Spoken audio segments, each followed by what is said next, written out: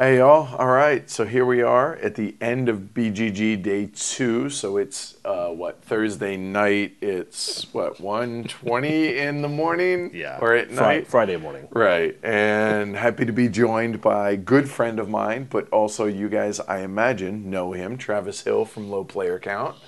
Glad to be here, Edward. Thanks. You're welcome. Thank you, Travis. So, BGGCon.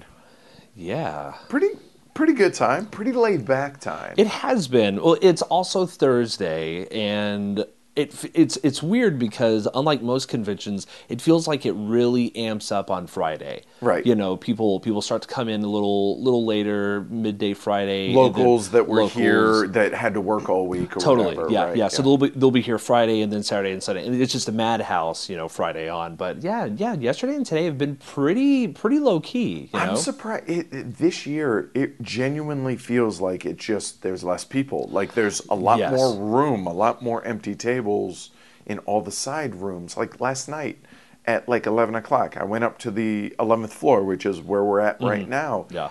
I saw 2 people. Yeah, totally. And that's unheard of. That shocked the heck out of me. But tonight, I guess probably at about 7:30, I just walked through the main gaming room, and there were only like 3 tables open. So it feels like people are kind of congregating more into specific areas as opposed to siloing off into some of the smaller rooms. But that's all going to change here in the next couple days anyways. Yeah, as the numbers increase, tables are going to get more sparse, and it's going to get a lot louder. Yay. Yeah.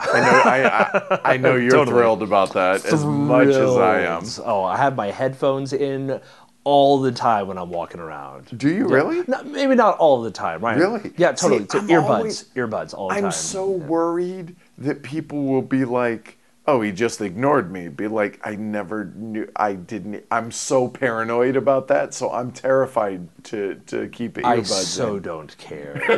I really, truly don't. I don't care at all.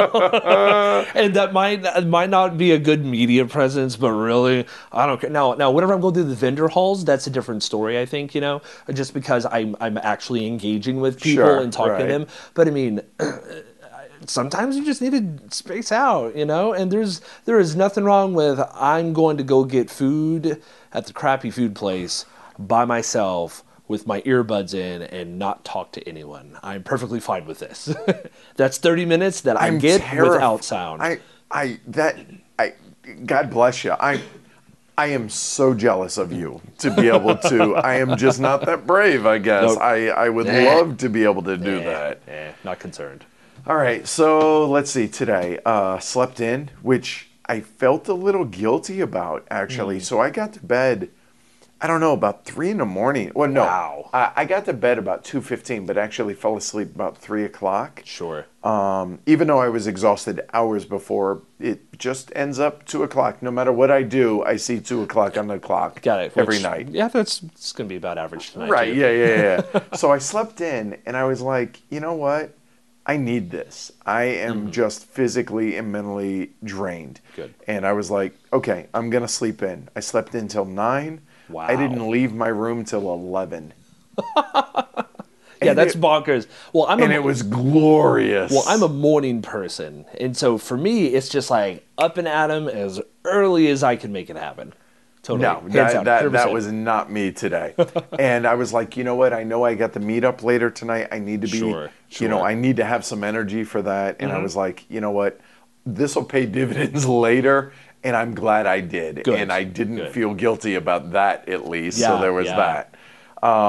So I have 3 roommates. So the first night, I had no roommates. Oh, that's nice. It was wonderful. The second night, Sweater Mike showed up. Okay. So last night, Sweater Mike showed up, and then 2 random people. Sure. As you do. Yeah. So Kyle is a patron, and I had a couple of tickets left over. I sold one on BGG, and then he spoke up on the Slack channel, and he's like, hey, do you still have that ticket? I might be interested in going. It's my first ever convention. Oh, wow. And I was like, yeah, it's yours if you want it, man. He's like, all right, let me know. So he ended up saying yes. And then he's like, I don't have any place to stay. And I was like, you know what? You can take some floor space. I got a room. Yeah. Sure. Chip in and we'll call it good. Yep. And he's like, well, my buddy, who's new to the hobby-ish, kind of wants to maybe come. And he's like, if I get him a ticket, I was like, sure, we'll figure it out. Yeah. 2 guys never met in my life.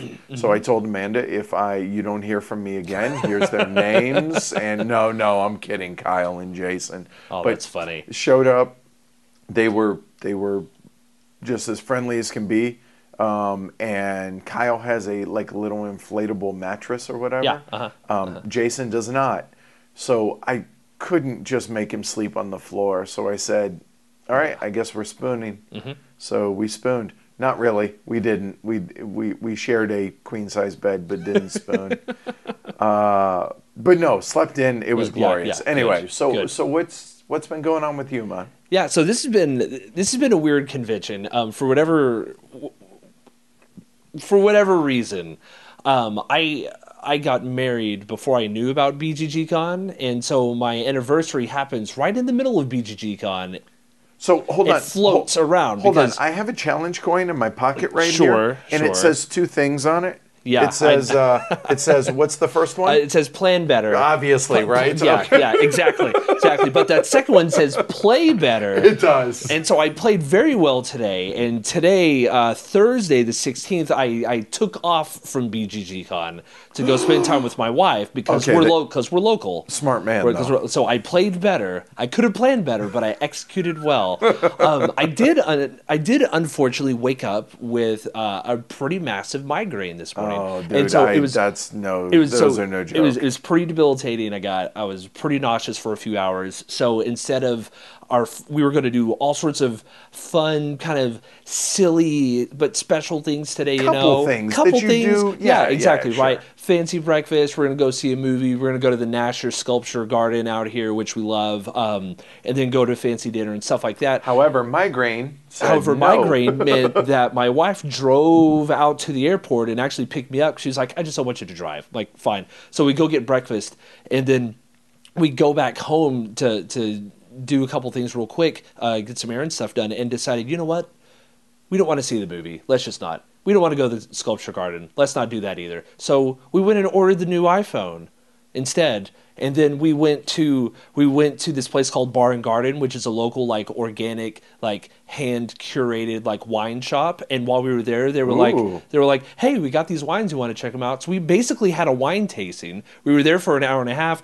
Then we went to Pluckers, which is a super awesome wing bar, and then it came back to BGGCon. So it was the exact opposite of what we wanted, but it was exactly what we needed. That's awesome, right? Dude. That's fantastic. And so it was super weird. This has just been super strange because yesterday was a great day. Played oodles of games yesterday, including this 5-hour learning game of High Frontier with Jim from Punching Cardboard, Bill Corey, who did a fantastic job teaching this game. And ran the game, right? And ran the game. He did a fantastic job. Him and his girl, Molly, and then Tom, who is my roommate here. The 5 of us, Tom, Jim, and myself, had not played High Frontier. And as I said, Bill did a fantastic job of teaching, but it was later, we were tired, it was 5 freaking hours long for the base game, and we got done with that, and then we played Zoo Ball from Osprey, which is just, if people don't know, it's this 2 to 4 player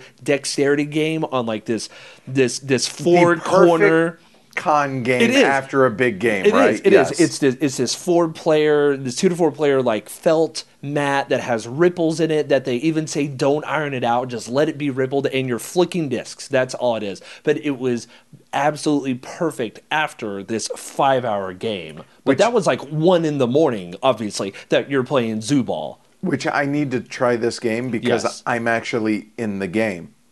There's an emu in the Edward Martin Mueller. Exactly. I am in the game. I have to try this game. And I saw you guys playing it. And who was it?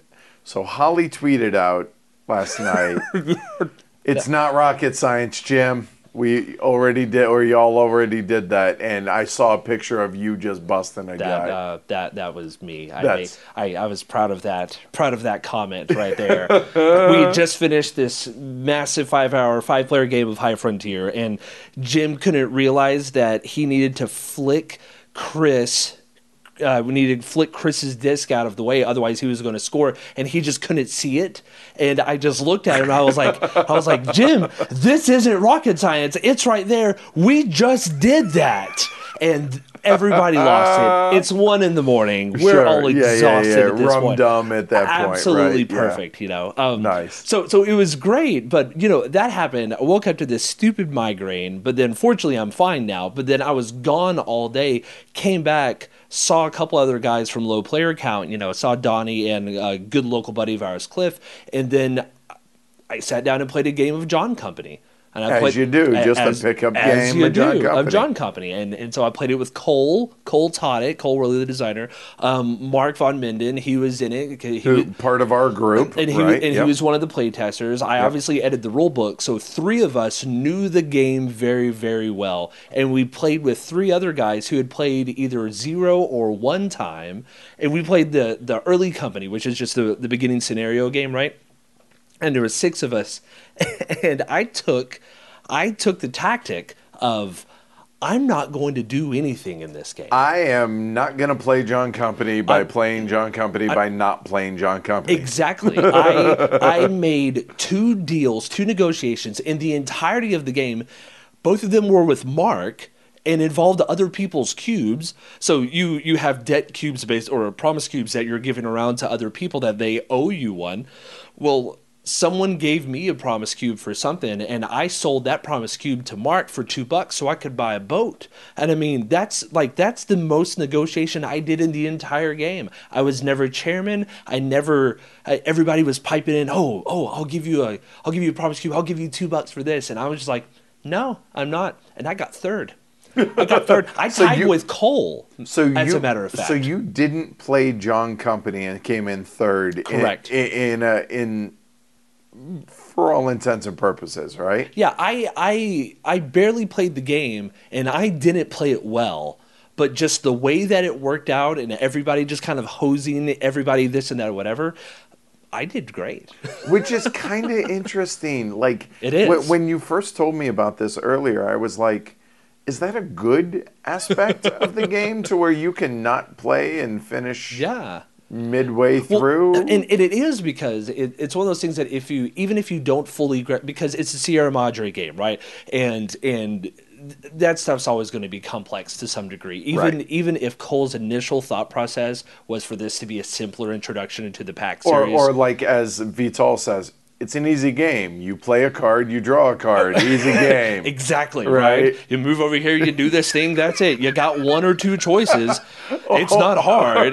Sure it's not. Vital. Right? And so that's all it is, right? And so that was the entirety of the game. And so, Cole taught it for all of 10 minutes, and then it was like, okay, then just choose something. Okay, great. And then he's unraveling the rules as he goes, which is such a brilliant way to do it. I mean, Cole's fantastic. I don't understand how you can do that. I'm amazed that Cole's able to do that. Because I can't. I'm the type of guy that, here, I'm going to give you all the information. Sure. Go. Sure. Right. I think the vast majority of like Eklund games, with the exception of the pack series, right? With the exception of those 3 games, anything else you can do that though to a degree. Right. You can front load 30% of the rules and then unravel as you go. This is how Bill did it last time when we played High Frontier. He was like, I'm going to give you 70% of the game, and then just the stuff that you need to know, you just need to know, and it's a first game and it's a hard game, so we'll mulligan if we absolutely have to. Yeah, which no is problem it's whatsoever. a learning game, right? Yeah, and treated as such. Exactly. Sure. And so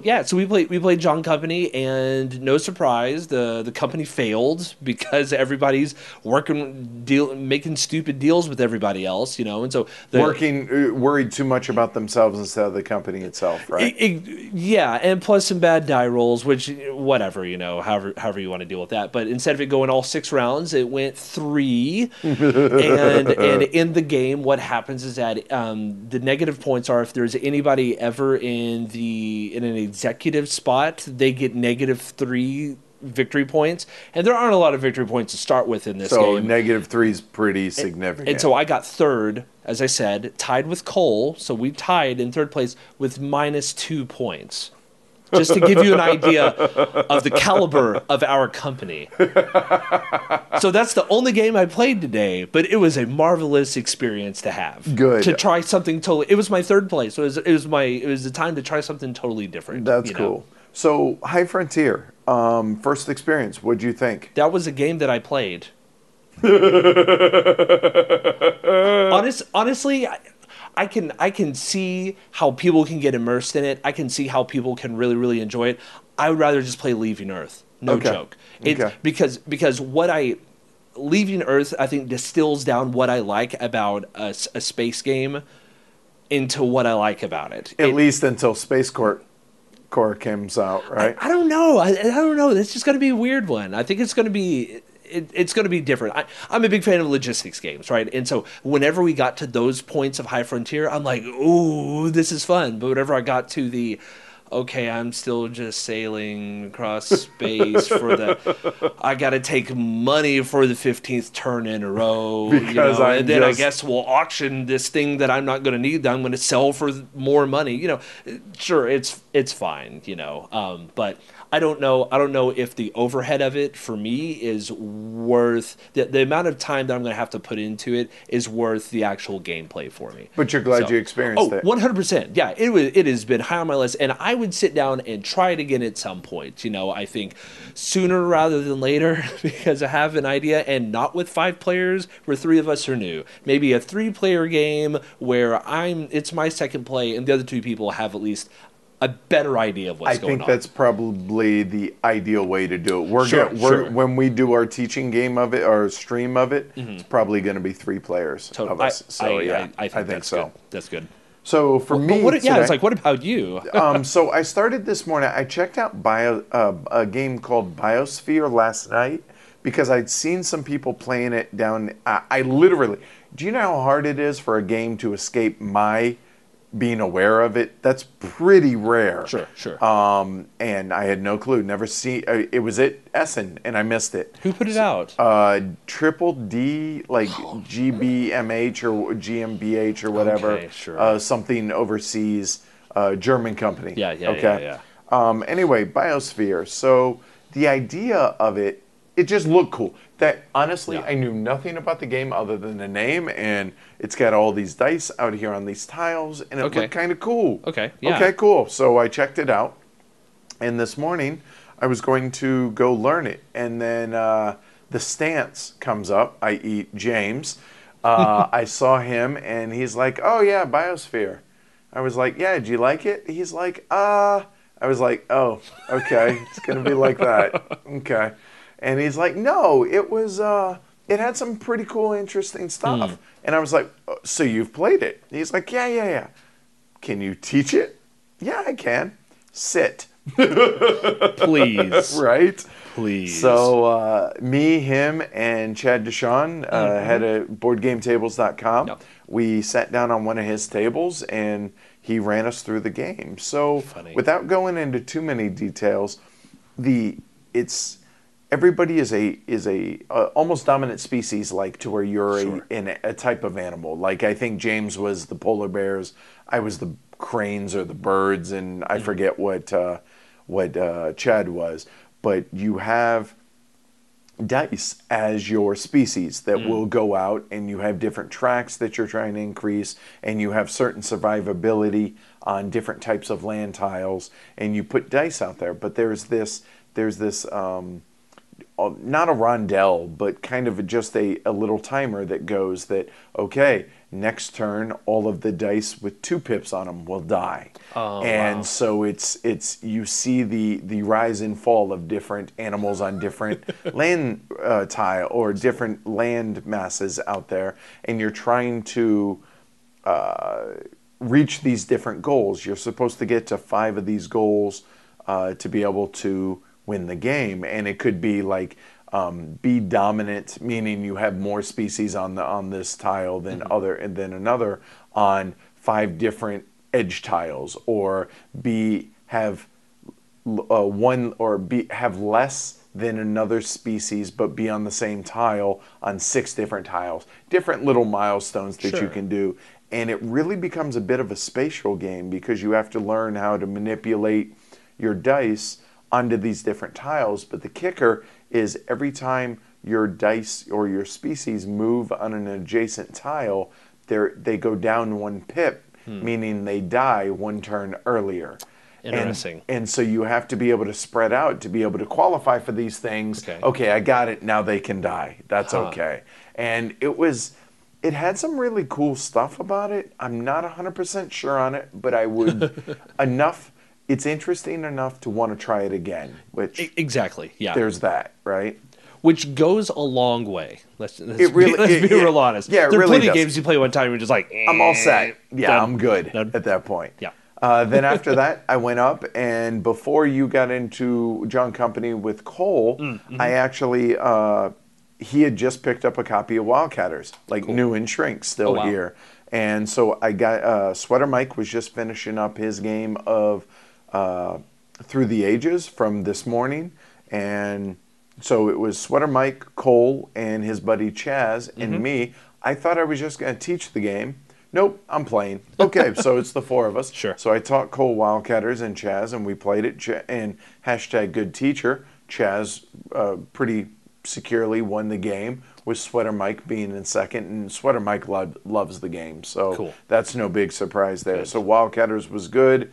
Went to dinner, then we had the meetup. The meetup was amazing. We had a bunch of people show up. Yeah, totally. Just hanging out, having drinks. Then we came up, played games. That's where you played John Company, I think. Yep. I played so Asger Granalud and Daniel Peterson, the designers of 13 Days and Iron Curtain and Flamme Rouge, and among others. So Asger won the tournament at Essen for Clask. You know, the little dexterity thing, right? Yeah. When we were downstairs, he was like, "Hey, I just want to let you know." And he picked up his copy of Clask. And I was like, I'm going to get destroyed. I was like, okay. So we come upstairs, first thing first. He's like, it's on. Let's do this. Yeah. And I'm like, oh, I'm going to so whoop your ass. Not really at all. He's next level Clask. Like, I didn't know there was a second level to Clask. He's achieved it. Yeah, he like a whole new level here, dude, to where he was like playing with his offhand. No, I'm kidding, but it was amazing to watch him whoop my ass. That is funny. So he won the first. So we were going to play best 2 out of 3. Sure. Which it means we're playing 2 games. You were playing 2 games. He won 6-0, first one. And he's like, oh, we have to switch sides. So we did. And he says, so he's Danish. Yes. And he's like, so we have a saying that, or that, you know, a bet that I'm gonna win cake. And he says, I know I'm going to win cake. He says, so I'll tell you what. If you score, you win cake. Period. The end. If you score. It was 5-0 him in the second game.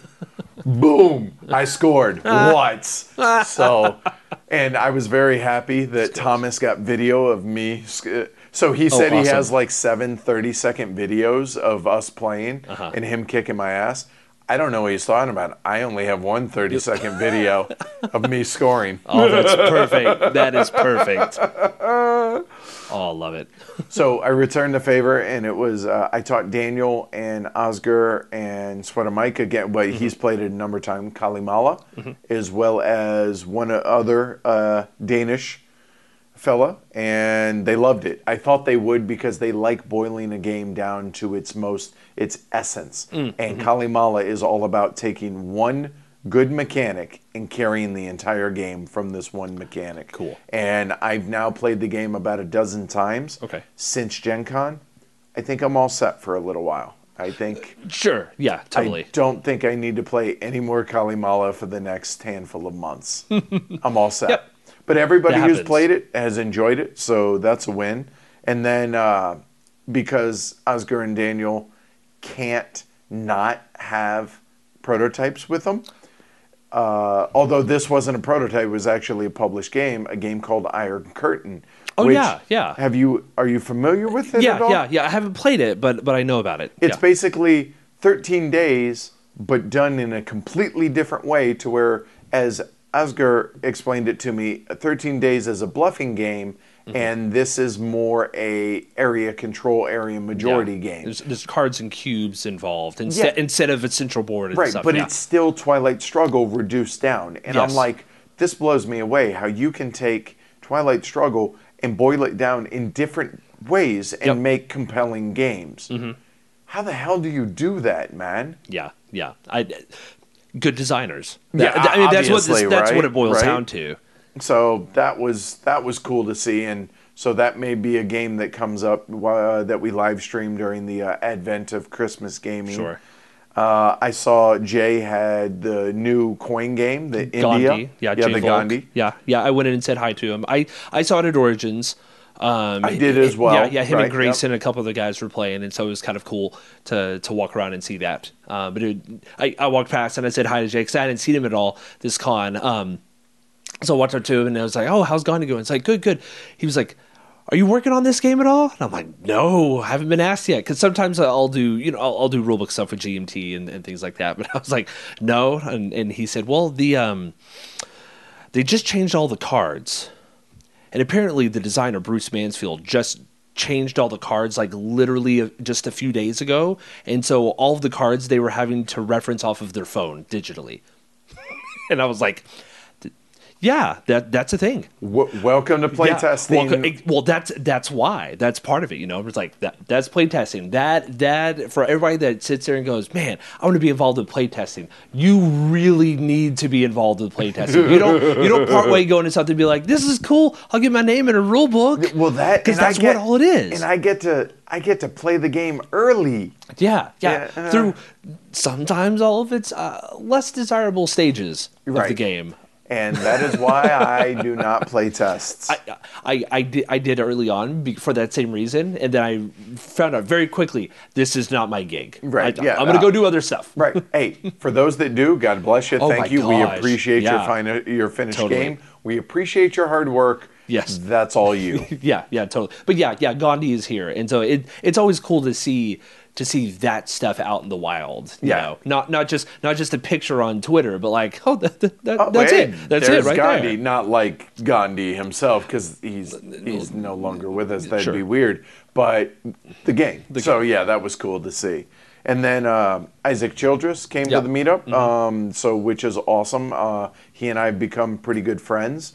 And he was running guys through a 4-player game of Founders of Gloomhaven. Oh, cool. Which I think everybody was pretty excited to dig into. So that was cool to see.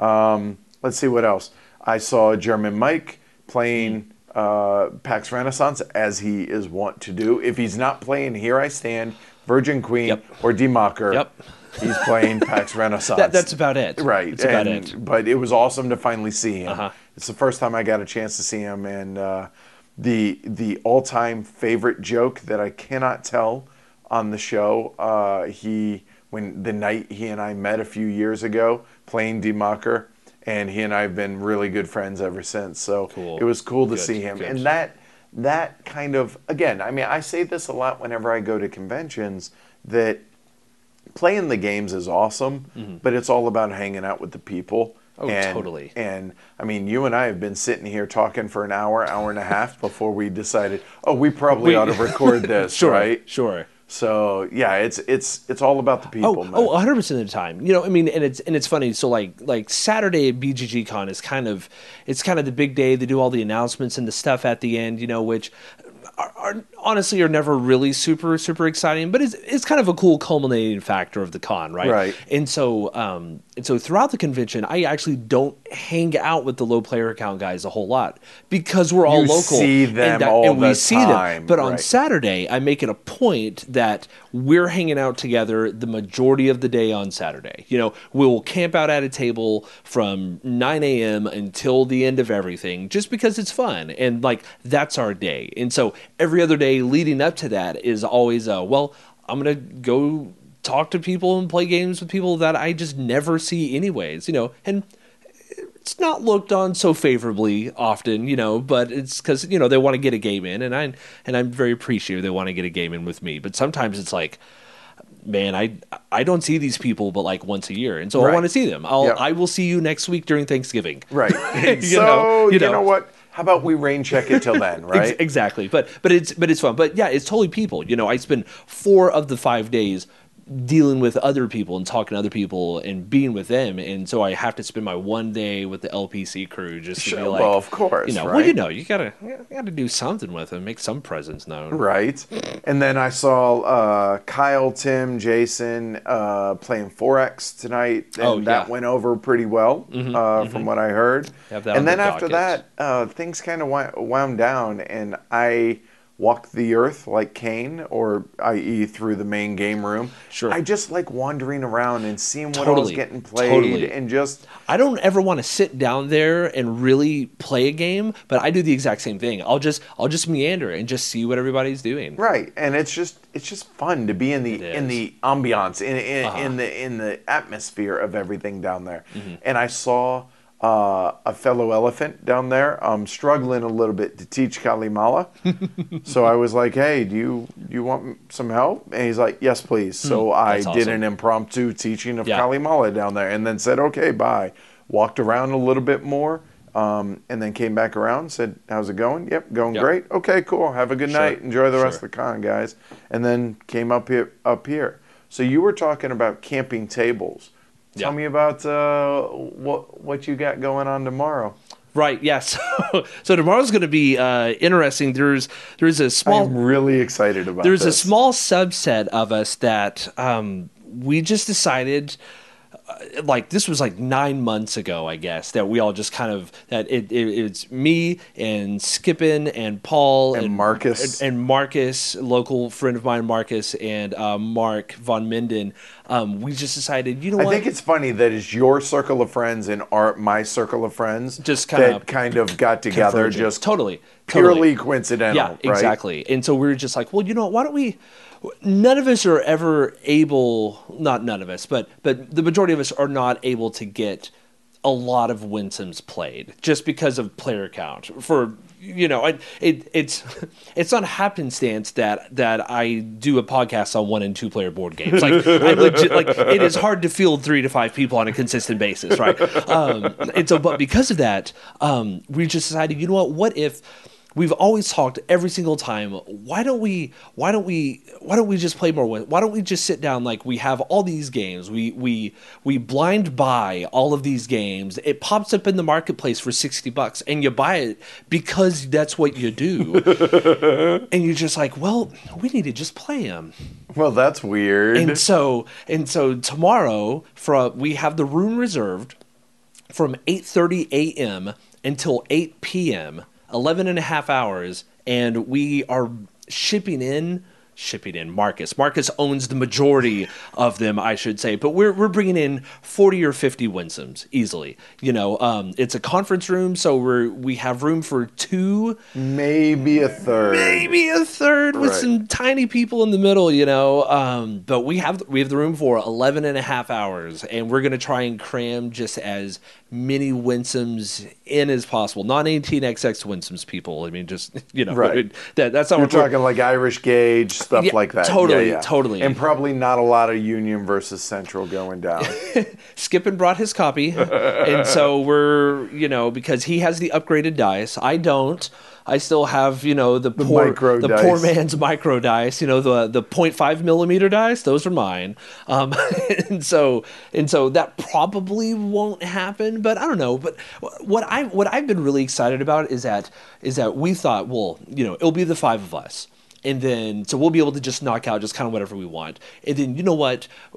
At Origins, I played a few Winsoms with Cole Worley and his brother Drew, and so he mentioned that, and I was like, hey, and I thought about it. And a couple months later, I was like, hey, if you come to BGGCon, which I know you're want to do, I know you do that, but him getting his new position at Leader Games, he was like, I'm not sure I'm going to be able to come, right? But I was like, if you come, we'll have a spot open for you. I mean, it's going to be a large enough table that we should be able to get 2 games going for a time. He was like, okay, cool, that's fine. And then 5 months later, last week, he literally shot me a message and was like, oh, hey, so Winston, so there's space. If I bring some people, there's going to be space. I went, yes. And so the big planning lists, for BGGCon, there's always one for 18XX, and at the very bottom, there's one just for Winston's. And they say non-18XX Winston games because they're the same people like the same stuff, right?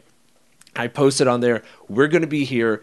These are the games we're bringing. And I listed all of the games that we're bringing, and I think at some point, there are going to be about 25, it seems like there are going to be about 25 to 30 people that are going to tagging come in and out of that room. I'm one of them. Which I'm super stoked about, just because it's like, why not do something ridiculous like this? We never, this is a perfect opportunity to have people that are all on board with, let's just do it, And at some point, we're going to get tired of, I'll take that chair for 15. At some point, we're going to get tired of that, and we'll take a break. We might play something else, but the other half of the table won't be. They're going to be playing whatever it is that they're playing, I'm looking forward to it. I think it's going to be a lot of fun. I'm not going to be there the whole day, but I'm definitely going to tag in for a game or two. Please. And then, speaking of just, crazy, weird game day stuff like that,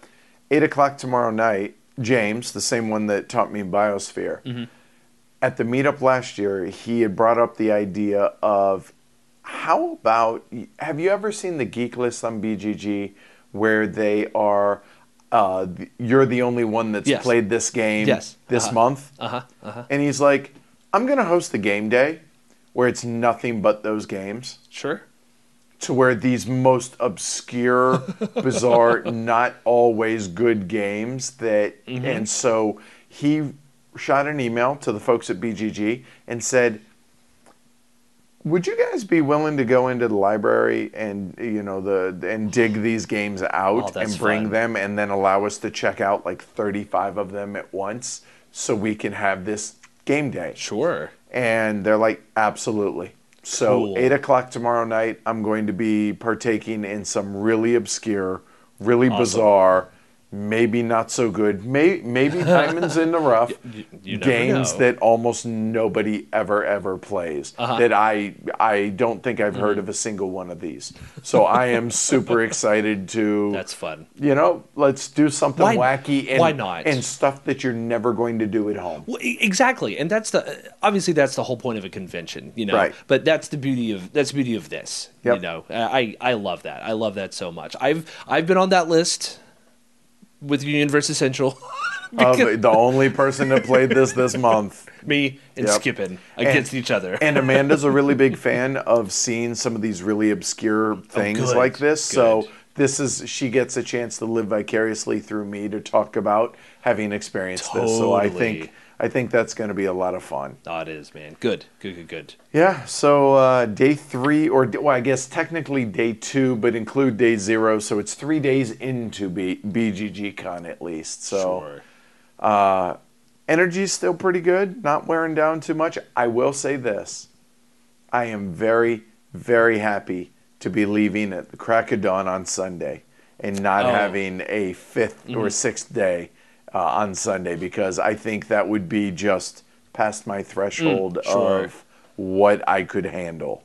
And conversely, for me, being gone all day today, Thomas, who we're rooming with, Donnie and I are both rooming with Thomas, he has the room Saturday night as well. See, us local guys, whenever we would get the room, we would get it Wednesday night through Friday night. And we would check out like midday Saturday morning, stay here all day, and then drive home. Home at midnight or whatever. Yeah. But for the first time ever, I'm actually going to stay here Saturday night, probably get in like one little game on Sunday morning, and then just head on back home, which is going to be nice.